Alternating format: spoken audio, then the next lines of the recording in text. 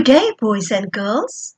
Today we are going to focus on emergent writing, and we are going to develop our fine motor skills by gripping the tools correctly. Then we are going to do a pretend writing activity, and I want you to pretend to write a letter to your friend. Lastly, we are going to copy words that Mom and Dad will put up around the house. So let's go, boys and girls, and practice our emergent writing skills. Activity 1. For this activity, you will need some crayons and paper. So look around the house and draw anything you see inside or outside the house. Yes, let's see what you decided to draw, boys and girls. Yes, boys and girls, I can see some beautiful images and shapes that you used in your drawing. You did great.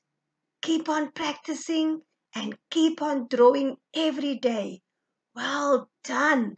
I see a house, see some clouds, see some children. Oh, and the sun. That is just great. Good work. Activity 2. You haven't seen your friend for a long time. So I want you to write a letter to your friend. You can use any crayons you have available. So let's see what you are going to do. Yes, there's some nice colorful crayons that you can use. Beautiful. Let's go. So what did you write to your friend, boys and girls? Let's see. Yes, you wrote a letter to your friend. You haven't seen your friend in a long time. And I'm sure you're telling them that you are missing them. Very good. Keep on practicing to write, boys and girls. Activity 3. Now, Mommy and Daddy are going to write some words and put it up around the house. I want you to try and copy the words. And you can even draw a picture next to the word. So let's start and see which words Mommy and Daddy are writing. I see you all busy writing, eh? That's very good. Yes. There's a box. What is that, boys and girls?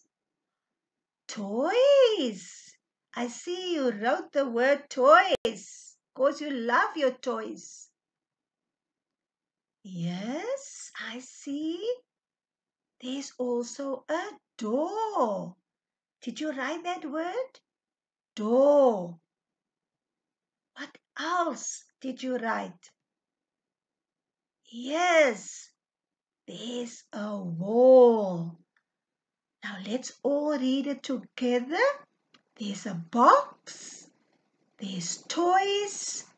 There's a door and wall. Great effort, boys and girls. Keep on practicing. For more fun, I want you to go outside and practice your writing skills in the sand or in flour. You can even try to write your own name. And then you can also click at the bottom and find some more exciting writing activities that you can practice. Good day, boys and girls. I hope you had a nice activity. Till next time. Bye.